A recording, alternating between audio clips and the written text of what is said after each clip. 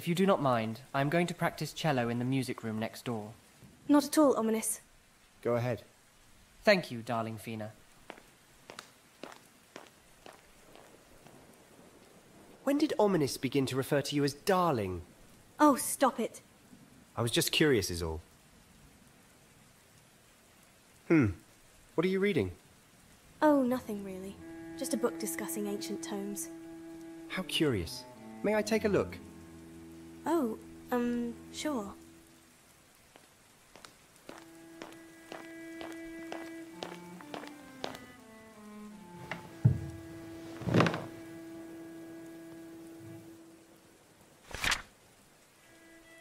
Intriguing.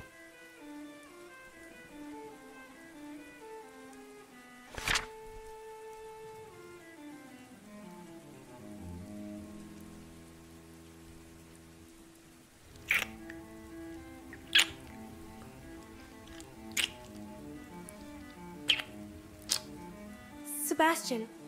Shh. I love you. I knew my heart would be in trouble the moment I saw you at the sorting ceremony. Everything about you captivates me. The way you lighten up at the smallest things.